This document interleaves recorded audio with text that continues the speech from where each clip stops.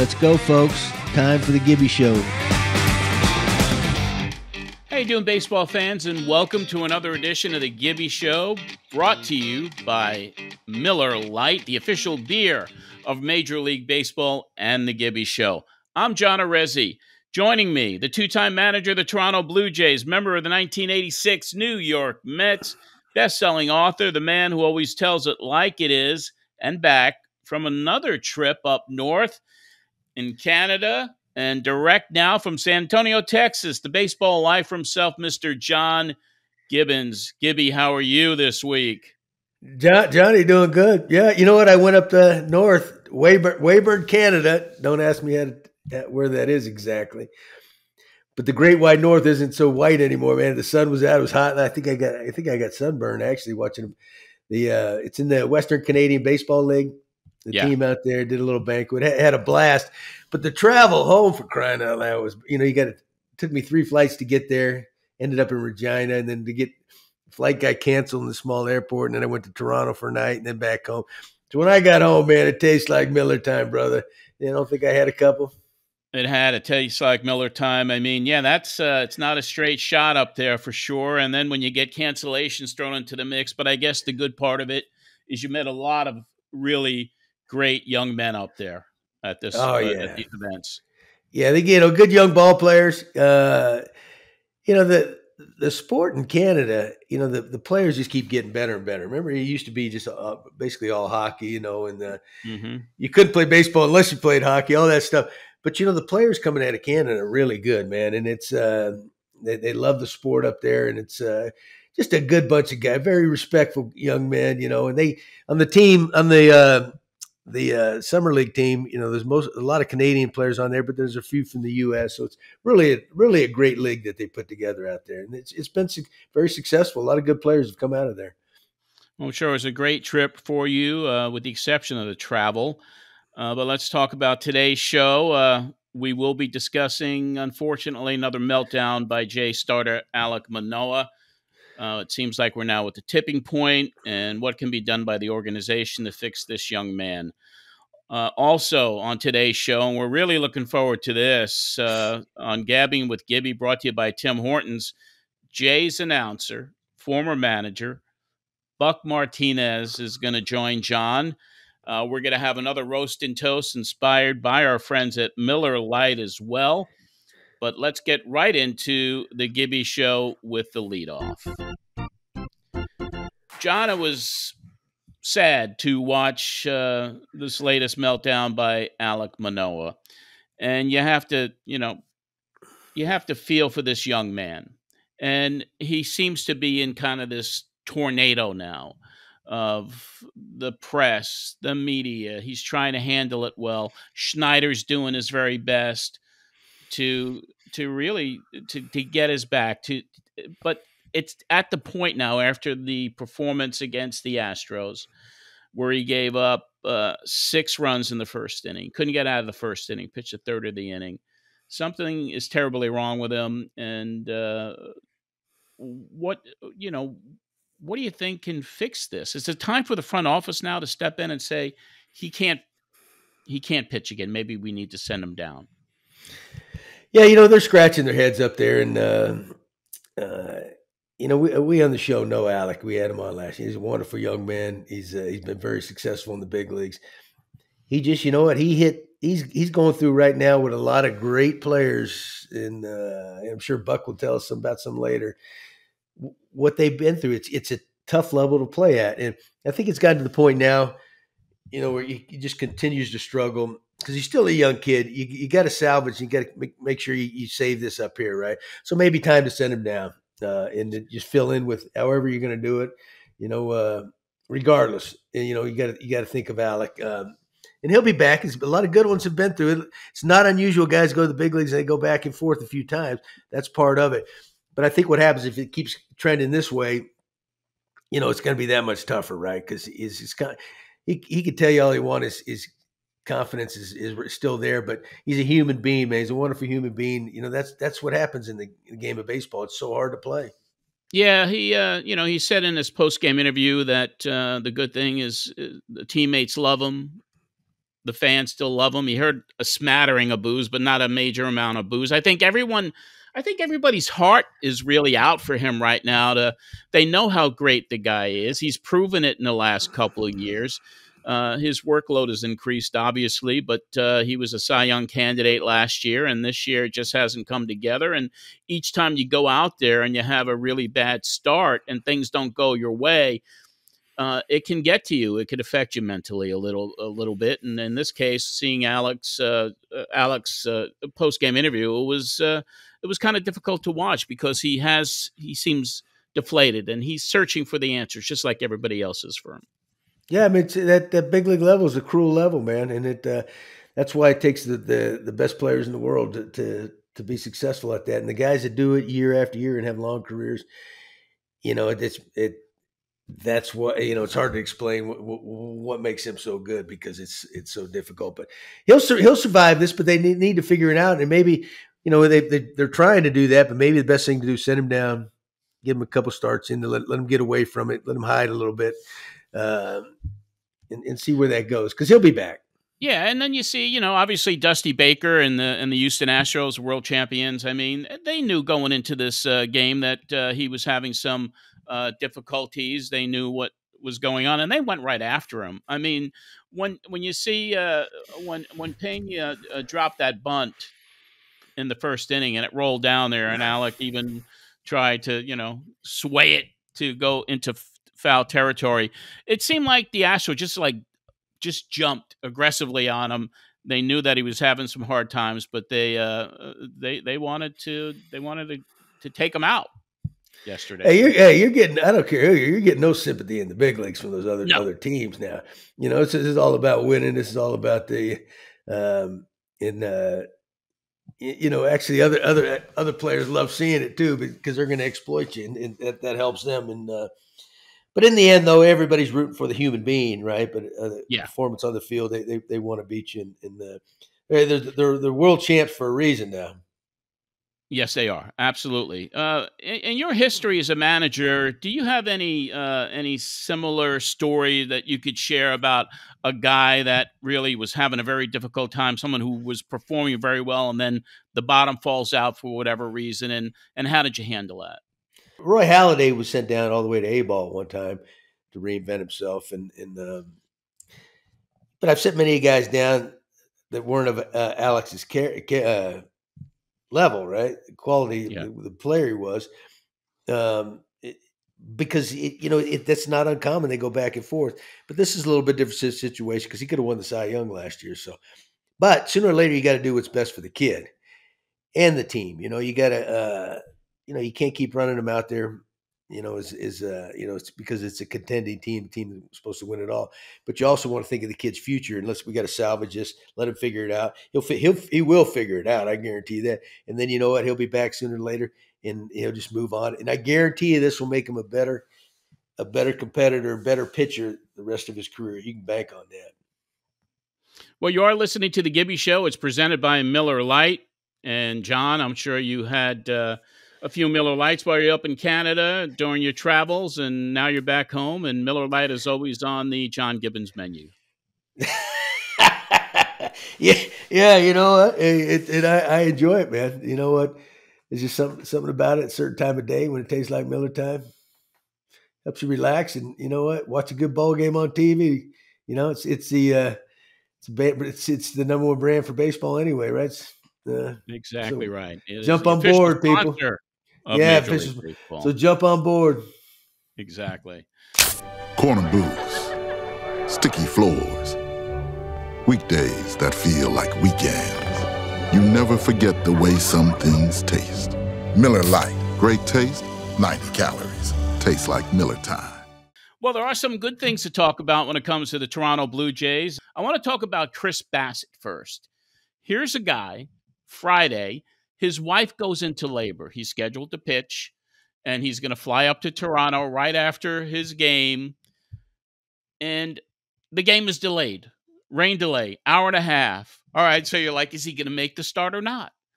And I was rooting for Bassett because I know how intense he is. He goes out there, and he dominates the Mets.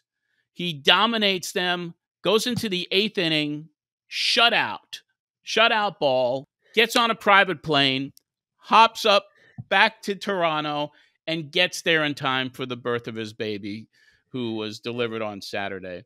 What a great performance that was, first of all. Yeah, yeah. You don't think he'll remember that start the rest of his life because his child was. Well, I think she delivered. I guess the next day, right? It wasn't right away, but the next day wasn't that night. No, she waited. That's gonna be another chapter in the old book there for Chris. But I say we got to salute his wife, man, for we do saying, honey, go out there and pitch. Mine would have said, get your butt home, man. You got me in this predicament, you know. But you know what? I'll wait till you get here, honey. You know, Chris is the ultimate competitor, man. The more you see him, the more you like him. And obviously, you saw him last year, and you know, you were crying about the Mets getting shut down, this and that, and blah blah blah. You know, sometimes that's what good pitching does to you. You know, you know, they had 3 great solid starts.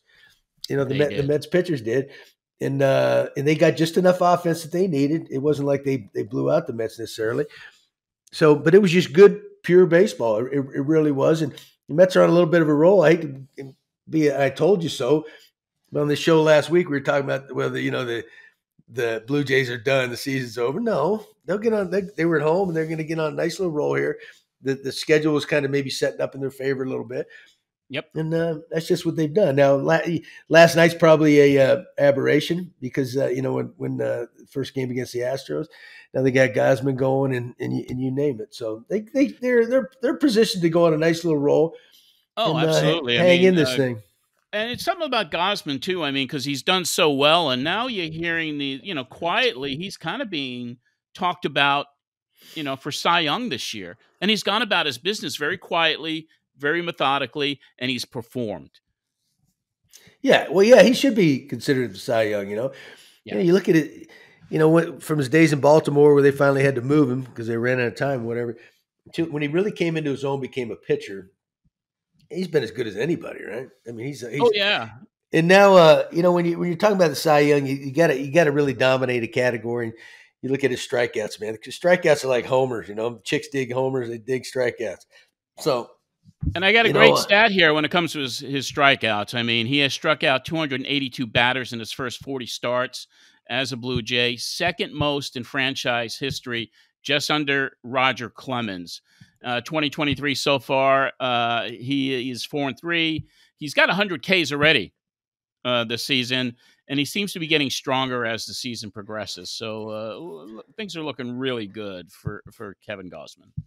Yeah, well, you know, bottom line, they signed him for a lot of money because he is good, and you know, you look at that whole rotation has really stepped up for this team. You know, other than the problems that Alek is having right at the moment, you know, Gausman, Bassett, Barrios, and Kikuchi, right? I mean, and we're going in. There was question marks about the last two, so yeah, they're in a good spot right now. They are. They'll. You know, they got to you wipe away that first game against the Astros. They got a chance to win these next 3 out of 4. That's why they say you got to turn the page. You got to turn the page and look ahead. That's why there's 162 games to play. Yes. And, you know, hey, Springer hit the home run the other day. Didn't he tied Soriano? Leading off second pitch of the game against Verlander. And Verlander pitched 114 pitches. He went into the 8th inning, the longest stretch, and he gave up the 1 run, and they couldn't win. They couldn't score. It was just like they got shut down all weekend long. Yeah. Hey, welcome to the American League. Exactly. That'll wrap up the leadoff, and now it's time for Gabbing with Gibbies, brought to you by Tim Hortons. And in celebration of National Donut Day, which was June the 2nd, Gibby was actually up there for National Donut Day. In 2013, John, a legend retired from Tim's Restaurants, but fans were craving for its return, and Tim's has delivered. The Walnut Crunch is back. Don't miss out. Rock your taste buds with the Walnut Crunch Back Tour. Order now at participating Tim Hortons restaurants. John, you were up there for National Donut Day. Hey, and I'm a big fan of donuts, man. I had me a couple of those. Don't kid yourself. Yeah, they're really good. I don't know why they retired that thing. They should have kept that thing around. Maybe it's put it in the Donut Hall of Fame or something. But it's well worth it. I had a couple of them, and my waistline shows it. Well, they're back, and everyone can enjoy the Walnut Crunch, brought to you by Tim Hortons. Today on Gabbing with Gibby, brought to you by Tim Hortons, we are happy to bring on someone who has experienced just about everything in the game of baseball and in the history of the Blue Jays. He's a former catcher for Toronto, a former manager for Toronto, and one of the most respected broadcasters in the game. He's the current Jays announcer, Mr. Buck Martinez. Buck, welcome to Gabbing with Gibby. Thank you very much, John. Good to be with you. Gibby, great to see you. It's been a while now, man. Hey, yeah, Buck, it's been too long, pal. You know, I still, well, our show primarily focuses on the Blue Jays, you know, so I watched quite a few games, man, and love listening to you. Always have. And, you know, I was telling these guys earlier, I said, you know, when you're around Buck, you know, even like when I was managing, you were in the booth, Buck's one of those guys, since he's done everything, he's like a sounding board for you, you know, and he could discuss the game with you, give you some ideas on maybe this or that.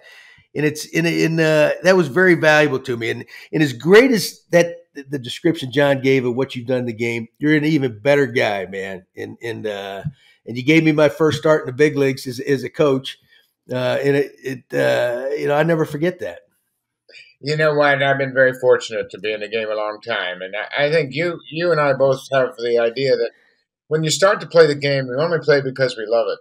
And I don't think any of us set out to say, well, I'm going to make this my whole career. This is going to be my whole life. But we've been very fortunate to have a career in baseball. And here I am, you know, I think this is my 53rd year in the game, something like that, some ridiculous number. But I've been very fortunate. I signed and left California in 1967. I've been on the road ever since. Oh, you're right. You know, my thing was I had to stay in the game because I couldn't find anything else to do. Nobody in the real world was trying to hire me to do anything. So, but I can remember, you know, I got that. I was your bullpen catcher when I came over there. You know, I came over with JP Ricciardi, and you know, everybody kind of knew how things were going, right? Because you bring a new GM, you know, and the manager. Same thing I experienced, you know, when Atkins and Shapiro came over. You know, when things went bad, I was out. You know, and that I get it. But so I tell people I wasn't the bullpen coach. I was the bullpen catcher. So I'd get down there every night, right? Hey, Buck, I felt so bad for you because I said, we have no pitching. I mean, we've got our starting pitching stinks. We got nobody in the bullpen. I said, what the heck's Buck going to do? And I was a poor SOB that had to get down on a knee and get it loose every night. So hey, I felt your pain, brother, but I appreciate the opportunity. You can't play this game without pitching. And I don't care how long we watch games or how much the game has changed. It's all about pitching. And everybody wants it to be about offense and big numbers and hitting home runs. But the teams that win year in and year out, they pitch. And Dusty Baker's here now with us in Toronto with the Astros. And, of course, they won the World Series last year. And the reason they won the World Series was he did such a great job of keeping his bullpen fresh. And when they got to the postseason, they had the best bullpen in the postseason. And they just mowed through the whole organizations and did a great job to win the World Series. And, you know, it's still, I'm all about pitching. If you can't pitch, you can't play. Exactly. And you know what, Buck, with the problem with all that is nowadays with all the analytics, right? And hey, numbers don't lie. We all get that, but there's got to be a balance. But what they do with starting pitchers or what they're expected to do or what they're told to do, these managers, you kill bullpens, you know? And I think that, like you said about Dusty comes from, he's got that mentality.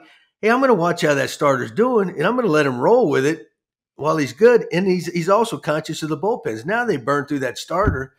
You remember they used to make fun of starting pitchers back then in the 5 and dive. This guy's a 5 and diver, right? He'll go 5 and if he got the lead, he's out of there. And that was a curse if they put that title on you. Now it's like you're hoping to get 5 out of these guys, and then the bullpen's got to eat up at least another 4. So that's what I think was really good about Dusty because, yeah, he let the game play out. You know what's interesting, John, and you know, there's so much money in the game now, and they've invested so much in technology and analytics and all of the Rapsodo and all the different things they have at their disposal. Show me who's better. Who is better because of all of this? I don't see anybody that's better. There's no Steve Carltons. There's no Nolan Ryans. There's no Sandy Koufaxes, and nobody's better. Yeah, they've got a lot of these people. When you fly on a charter now, there are more associates than there are players. They have more people that cater to the players than everything else, and the players aren't any better.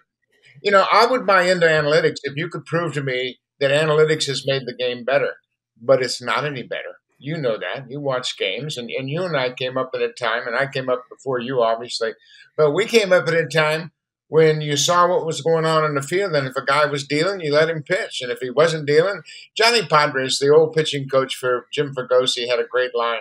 Fregosi would lean over and say, "How many pitches does he have?" And Padres would say, "Not enough." Hey, that's so true. They used to say, "Hey, this guy manages too much with his gut." No, it's not your gut, man. It's your eyes, man. Your eyes will tell you what's going on in the game. And then you factor in the score where let's milk as much as we can out of this guy, because them boys out in the bullpen, they're smiling and go, "Thank you, thank you, thank you. Give us a break," So, but the game's definitely changed. The hitters always would tell you when it's time to take a pitcher out.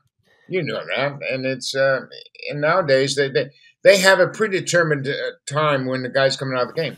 And, Chris Bassett threw a complete game shutout not long ago, and it was like, wow, how did he do that? Well, he doesn't throw 98. He throws 8 different pitches, and he just pitches. And, the essence of pitching is to keep the hitter off balance. And, you came up with the Mets when they were all about pitching, and they had some great pitchers, and they would go out there. Chris Carpenter told me, and you were with us, we had Carp, and Carp said, "My job as a starting pitcher is to win the game." Well, now because of analytics, they have de-emphasized what winning is. They say wins don't matter. Wins matter to the manager. You're darn right. You know what else is interesting, Buck? I can remember when I came up with the Mets, you were talking about the Mets pitching. Davey Johnson was a manager, right? And I asked him, because there was a few times early in the season, he left the starter in. He'd go out to the mound to talk or what have you. And I was talking to him one day, and he says, "This is what I do." He says, "Early in the season, I'll give these guys a couple chances to work out of their own mess, right? Whether it be the starter or even if he brings in a reliever. I'll give him maybe a hitter or two more. And you know what? They'll show me whether they can do this or not. So you know what? If they get it done, we got him. We got a better pitcher. I can rely on this guy. If they don't get it done, next time I go to take them out, they can't say a damn word. They can't bitch at all because, hey, I've given you a chance. You proved you couldn't do it, But that's common sense baseball instead of automatically just jerking a guy. It's like, but hey, maybe we're old fashioned. We are old fashioned, but like I said, prove to me that the game is better. And when you see Bruce Bochy coming back into the game and Dusty Baker coming back into the game, Joe Walter coming back into the game, and you know what? All of these guys that are running these teams now, they're all Ivy Leaguers. All the GMs are from the Ivy League schools in Harvard and Princeton and Dartmouth and Yale, and they're all Ivy Leaguers, and they're supposed to be smart. Well, if you're so smart, how come there's so many players injured? And how come there is so few pitchers that are good pitchers? I talked to David Cohn about this the other day, and David talked about, I learned how to pitch in the minor leagues. Now we're asking pitchers to learn how to pitch in the big leagues. And that's impossible. Yeah. You just can't do it because you have to have the experience. And what happens is a lot of these minor league teams, and it's industry-wide, it's not one team or the other, it's across the industry because everybody's using the same information. So they say, well, a pitch limit is 100 pitches. Whoever determined that? Dr. Andrews has always said, we don't know what 100 pitches is. And Maddox has always said, I can throw 88 pitches in an intense 1-0 game and be exhausted. Or 150 pitches in a game where I'm breezing and never break a sweat. So every game, every pitch, every inning is different. And you can't have a script for each and every baseball game because every one of them is different. It is, and that's that's what's lost. Hey, you know what? You talk about these guys that and God bless them. They get there that are running these teams. They're making a lot of money. Yeah, exactly. But the Ivy League, the backgrounds. And I said to this one executive, it was 2 years ago. I was out scouting with the Braves, right? And I asked him, I said, "Where'd you go to school?" And it was an Ivy League school. And I said, "Now you're doing this?" And they said, "Yeah." I said, "I love it." I said, "Gee, your parents must really be disappointed. They spent all that money on an Ivy League education, and you're doing this crap now." I said, "God, they must have disowned you, you know." So you ought to be working to try to own the team, not run it. Exactly, and that's what that's like. My son wanted to get into front office and everything else. I said, and Casey played in the minor leagues, and I said, "Casey, there's only two players who make money in baseball. Two people, the players and the owners. Everybody in between doesn't make any money." Oh, that's beautiful. All right, real quick. Okay, now since we're talking about pitching, right? You know, you've been watching Alek Manoah. You know, last year you had a chance to win the Cy Young, and it's been a rough go. Obviously, we had him on our show last fall when things were going well. You love everything about the kid, you know, but it's been a battle this year. I mean, this has happened before. I mean, that's why the game of baseball is so hard. It's happened to other players. Everybody and their brother's trying to figure out what's wrong. I'm sure, obviously. What do you think is going on? Is it because the innings jump he made because they didn't throw enough innings in the minor leagues, like you mentioned, or he couldn't be hurt, or they wouldn't be throwing him out there? I wouldn't think, right? What are your thoughts on that? You know what? It's so difficult, and like you say, and you know Pete Walker, he pitched for you, and he was on that team, and he was, you know, he's a great pitching coach. I think Pete's one of the best pitching coaches in the game because he created finishing off pitchers. Like he's done it with Robbie Ray, he did it with Steven Matz, he did it with Ron Springer. They all came here and they left a better pitcher. But if you think about the situation now with Alek Manoah, here's a guy that's 2.5 years. He had great success. He only pitched 35 innings in the minors, so the Blue Jays didn't really develop him at all. He was developed at West Virginia University. So he came in, pitched, and then had a lot of success. But there's no Christmas to his pitches, and there's no conviction to his pitches. You had a guy in 2005 that had a similar start in Ted Lilly. And, you know, Ted turned out to be a pretty good pitcher, but he went through a rough stretch. And I look at a list of guys that have gone through similar stretches for the Blue Jays. It's amazing. Jack Morris, Dave Stieb, Pat Henkin, Juan Guzman, Roy Halladay. They all went through stretches like this at some point. And then it's up to the individual to say, I got to do something different. And, you know, Roy Halladay went through it and he came back a Hall of Famer. But it was on the player, and the player made the changes, and the player made the adjustments. But, you know, one thing, Alek is a big guy. You know, they say he weighs 260. Who knows how much he weighs? He looks bigger to me this year than he was last year. But we give these guys so much credit, and you know this from your experience. Just because they're major leaguers, we believe they have all of the things figured out, and they believe it too. This is a very difficult game to play. You know, I mentioned Jack Morris, and he had his ups and downs, and he ends up in the Hall of Fame. Pat Henkin had his ups and downs, and he ended up a Cy Young Award winner. But it's a very difficult game to play. And when you have success like Manoah's had this first 2 years of his career, everybody wants to knock you off that mound because you have had your way with them. Now it's reversed a little bit, and he hasn't been able to stop it. I don't think you can continue to pitch him in the big leagues right now. I think he needs a break. I don't think he's hurt. I think, you know, obviously you can option him to the minor leagues, but the problem the Blue Jays have is they don't have anybody to take his place. All of the guys they got in the offseason that they hope would be starter number 6, 7, 8, 9, they are not doing anything in the minor leagues, and there's just nobody there. But my thought is Tampa Bay does it with an opener, and they have, you know, they've got a couple of real good starters. They lost Glass now up until the last couple of starts. They lost Drew Rasmussen probably for the rest of the season. They got Shane McClanahan, who's a terrific pitcher. And then every once in a while, they'll run Josh Fleming out there, and now he's hurt. So Fleming will be a bulk pitcher after an opener out of the bullpen. So Blue Jays are going to have to do that.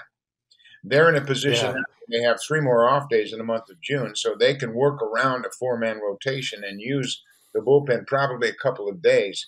So I don't think you can send Manoah back out there pitching the way he is right now because all it's going to do is continue to challenge his confidence. Yeah. No, you know, I agree with you. We were talking about it earlier. You know, you always hope that, okay, you send him out this night, it clicks, all right, and everything comes together. but it's been going on for a few starts now, multiple starts where it really hasn't, that hasn't happened. And it's like, now you take the risk of losing him here, right? If you keep doing it, right? So send him down. Nobody wants to do that. We've been in that chair. You don't want to have to do that, especially a kid that's been so successful. It's at the start of his career. But if you don't, you may never get him back. I mean, that's how tough the game is to play. So, and even if those guys in the minor leagues, yeah, they may not be ideal, but they're going to give you what he's giving you right now. Exactly. Right. And then maybe you can just do like a round robin. Somebody gets on a little roll, wins a couple, or gives you a couple good outings, and you run with it. Heck, bring Drew Hutchinson. Remember old Hutchins resurfaced? Maybe you bring him in there, who knows? But, because we're all pulling for Manoah, but it's a humbling game. It's a very humbling game. And you know what it is? It's professional sports, and it's all about winning. And if you don't do whatever you can do to win, somebody's going to lose their job. And you and I have both been in that situation where if you don't win, you're going to be out. And, this is a results-oriented industry. If you don't have results, you can't participate. And right now, he's not getting the results. Right. You mentioned Drew Hutchinson. Unfortunately, he just opted out of his contract in AAA, so he's not in the organization right now. And yeah, he left, and he wasn't pitching very well either. Casey Lawrence has got 8 ERA. Zach Thompson has got a 10 ERA. Bowden Francis, they're talking about, he's only thrown 17 innings all season. So, if they start Trevor Richards and bring Thomas Hatch up, maybe Trent Thornton comes back. But unfortunately, this organization is paper thin right now, and not only in pitching, but in position players as well. They brought Danny Jansen on the IL, and now they have Tyler Hanneman back to back him up, and they had him once before, and they got him back because they're thin, and they're thin in position, they're thin in pitching, and knock on wood, they've been relatively healthy. But if they lose Gosman or Bassett or Bo or Vladdy, the season might be over for them. And it's a very difficult time. And you know what? I think that they have to do something now, next time through the rotation, just to tell the players we're doing whatever we can, because this team is supposed to be a World Series contender. And right now, they certainly don't look like it.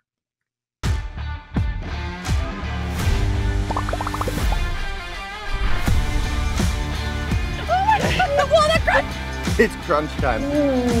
Woo. The Walnut Crunchback Tour is coming to a Thames near you. What do you got, Johnny? What do you got for Buck?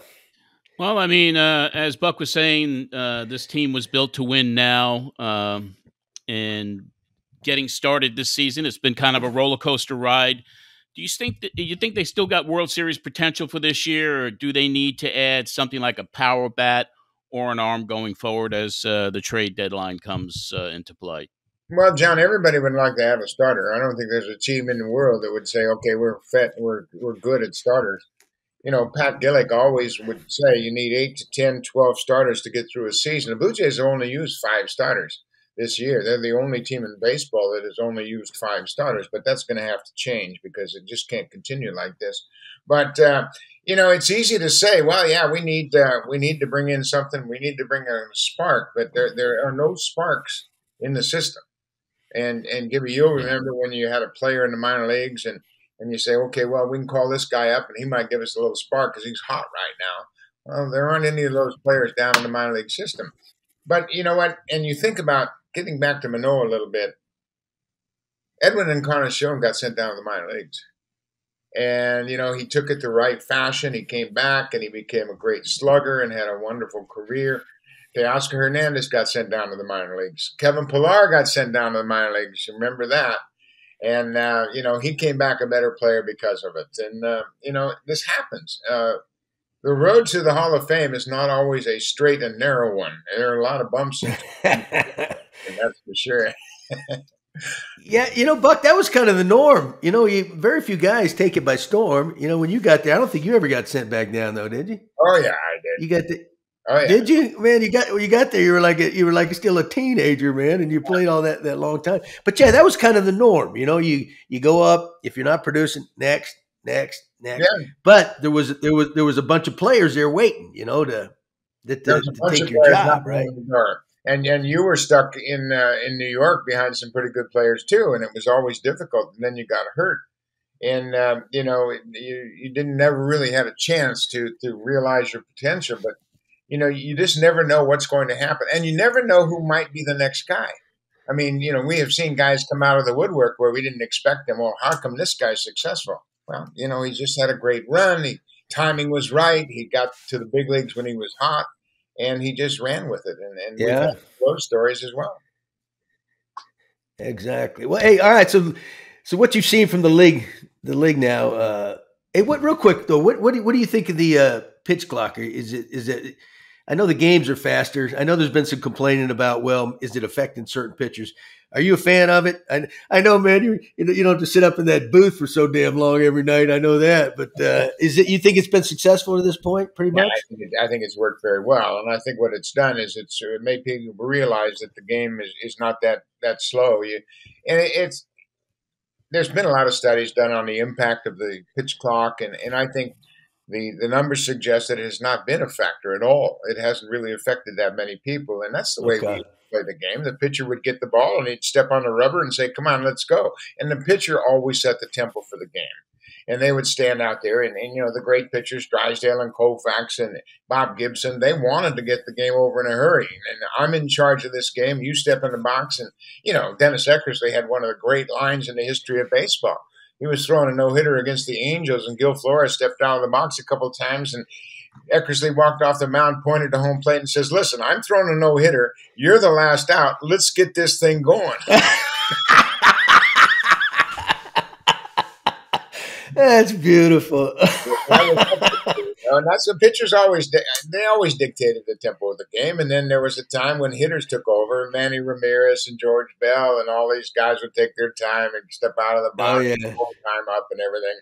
There was a great time in the Kansas City when George Bell was hitting against Buddy Black, and he stepped out a couple of times and he held his hand up to the umpire and said, I'm not ready. And Buddy Black was standing on the rubber waiting to pitch, and he stepped out another time and put his gloves together, and Buddy Bell finally cranked one up and landed one right in his ribs and hit him with the first pitch. And he came back on the bench, and George sat next to me. He goes, "He hit me on purpose, no?" I go, "Yeah, he sure did." God. The game is so different now, But that reminds me, too, we just had the deal up there in Toronto with Judge, right? Oh, yeah. The pitching. And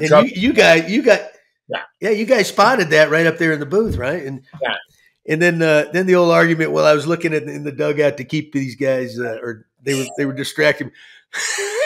I think we must have idiots, But I got to tell you what I thought. There was a chance for the Blue Jays to gain the upper hand right there, right? Judge got away with it. He ends up hitting a couple more home runs. And nobody's advocating the way you got to drill guys, or nobody likes to see that. But they say, well, okay, the first base coach, the guy, it's not illegal. Okay. Yeah, a lot of things aren't illegal, but sometimes you got to you do them at your own peril, right? That, okay, it may not be illegal, but it's kind of bush league, or it's affecting us. It may lead to beating us. Then we got to handle it our own way too. So just be ready. Yeah. Oh, absolutely. And I think you're right. And Blue Jays had a chance to make a statement right there, and they didn't. And they went on for the rest of the series, and they continued to hit him. And you know what? We saw it right away, and it just hit me like a ton of bricks. What the heck is he looking at? And we never said he's cheating. We never said, but I said he's looking for something, and he's getting something from something. And, it's not on the mound, and he's not looking in the dugout. So, and then Aaron Boone says, well, anybody that knows baseball knows nothing was going on. Well, Aaron, come on. It's just the opposite. What was going on? But you know what? And this is what Buck Showalter always says about the showboating and the bat flips and everything else. He says, I'm old school as anybody, but if it doesn't affect my players, why should I worry about it? And it didn't affect the players. That's what got me. I mean, you and I know, and it doesn't even, not even Nolan Ryan, anybody would have done it when Pete Vukovich walked back I played in Milwaukee with the best sign-stealing team I ever played with Bando and Heisel and Yount and Molitor and Cooper and Don Money and all those guys, and everybody could steal a sign. And Sal used to tell me, listen, kid, your job is to get to second base and give me location. That's all you got to do. But finally, Pete Vukovich called us out one day. He walked back to second base and said, if you guys give one more location, I'm hitting the next guy in the head. Okay, we'll start. That's the way you play the game. I mean, everybody, we're always looking for things. I mean, guys used cork bats, guys used pine tar, guys cheated as much as they could until they got caught. And when they got caught, the other team took care of it. The league didn't take care of it. The players took care of it. And you know what? A couple of lumps in your ribs, and that hurts, and you stop it. But nowadays it's a different story. Everybody wants to be friends, and it's not the same game.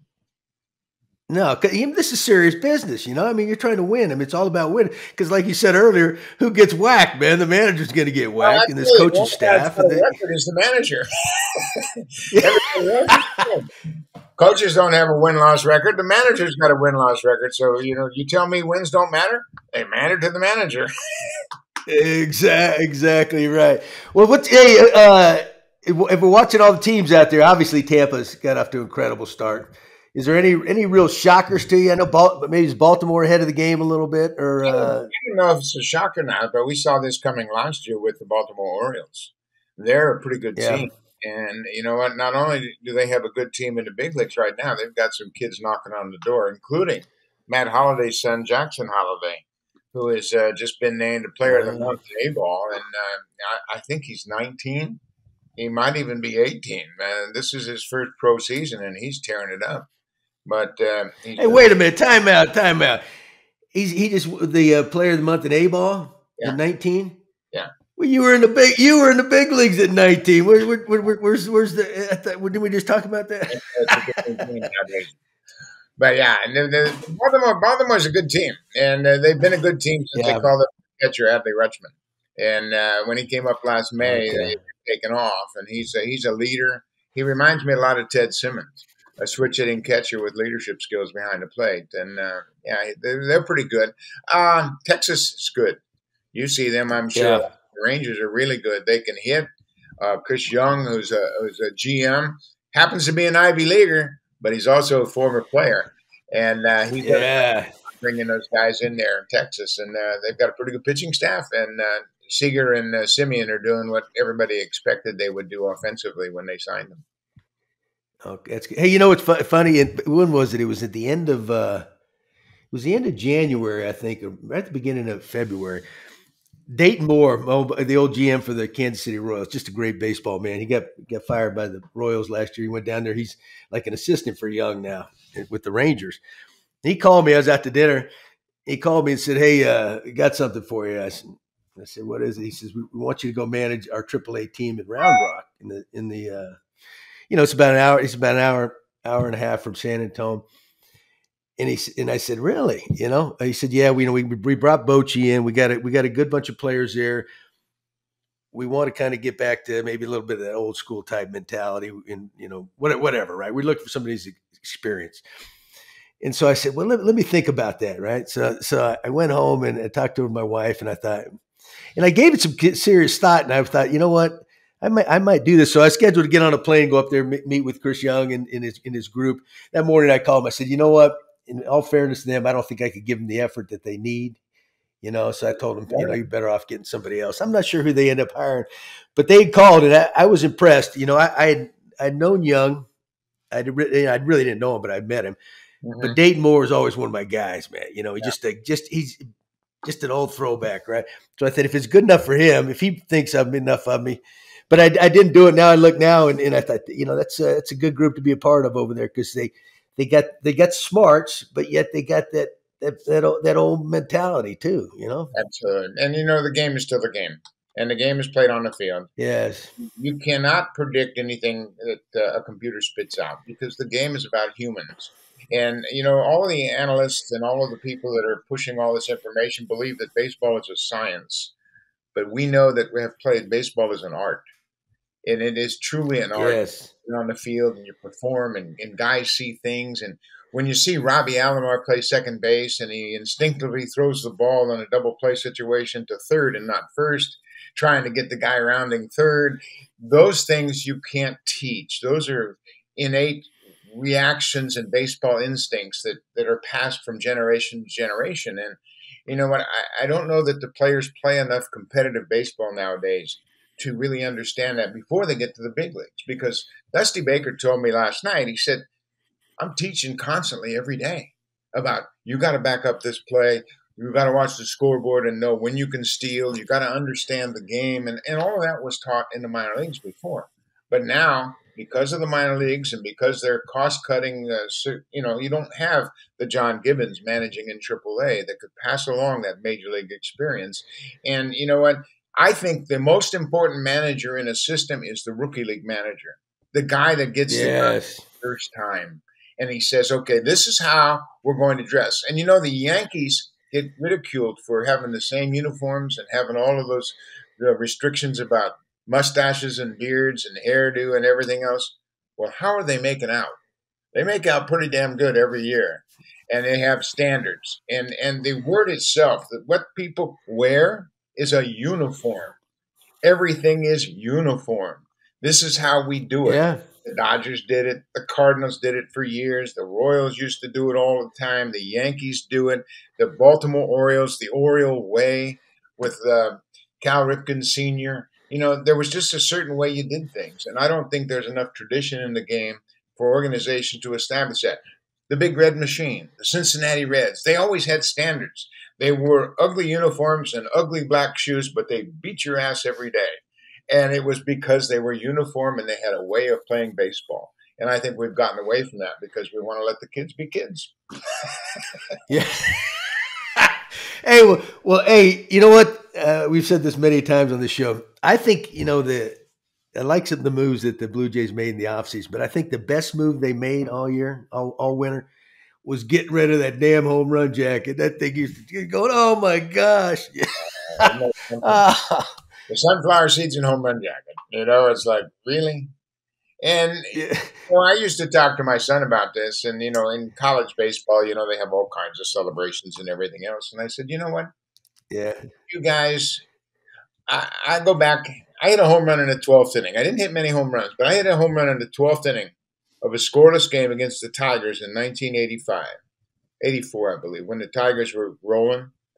It was a nothing game in the 12th inning. I hit a 2-run home run to win it in the 12th inning. And when I got to home plate, there was only one guy there. That was the guy that was on base. We walked back to the dugout. Everybody shook hands. We went inside and had a cold beer and celebrated.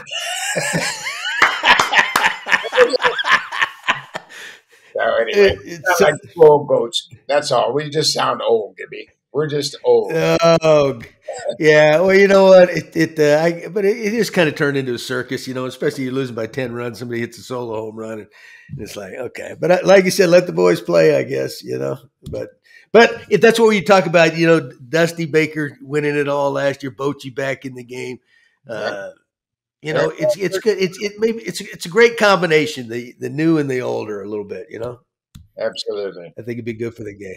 Well, listen, Buck, man, it's always a pleasure, pal. We appreciate you taking the time, and we know you got a grueling schedule and got another game to call tonight. So, but tell the boys hello for us. I sure will, Gibby. Glad you're feeling great. Thank you very much. You look great, man, and I appreciate you helping me get my start in the game too as a coach. I appreciate that. I never forget that. John, great to be with you. All right, pal. Show, and you guys have a great day. Thank you, too. Buck. What a pleasure that was, just to watch you and Buck just talk baseball and old school guys with a lot of similarities. That was wonderful, John. That was great. See, old school guys are just old guys. Yeah, you know what? Buck's one of the best. But he's a great human being. Nobody's more knowledgeable about the game than he is. You just look at his career. So, and you know what? He gave me my start, and I love the guy.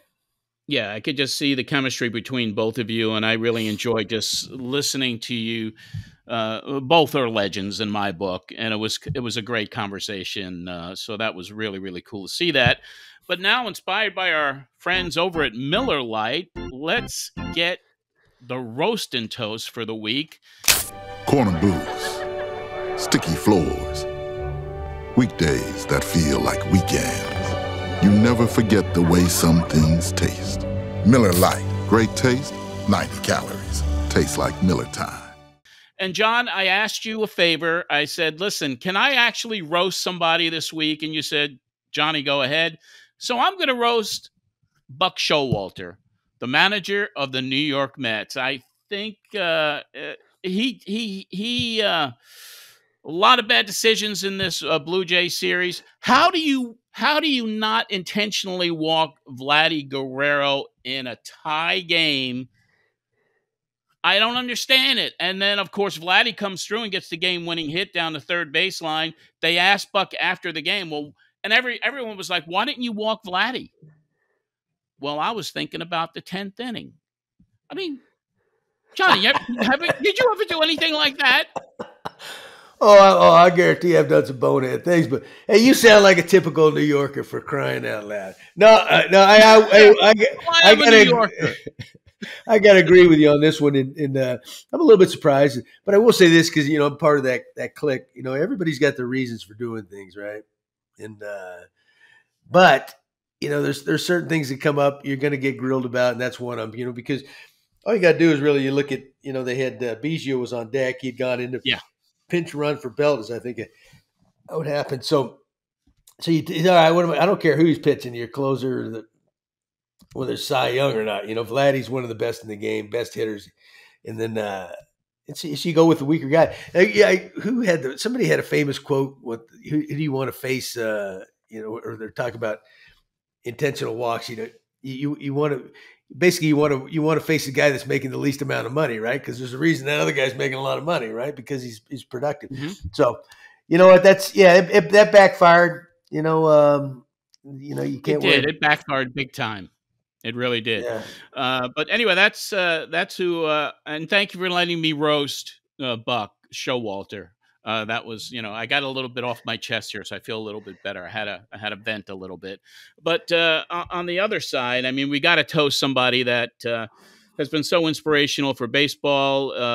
A baseball researcher for MLB is a young lady named Sarah Langs, and she's beloved in the game by all the executives, by all the teams. She's the go-to person for research, and such a bright young woman. She was diagnosed about a year and a half ago with ALS, Lou Gehrig's disease.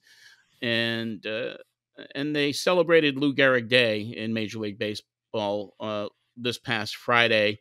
So she was honored at Citi Field. Her phrase is always, baseball is the best. And a team put together a T-shirt.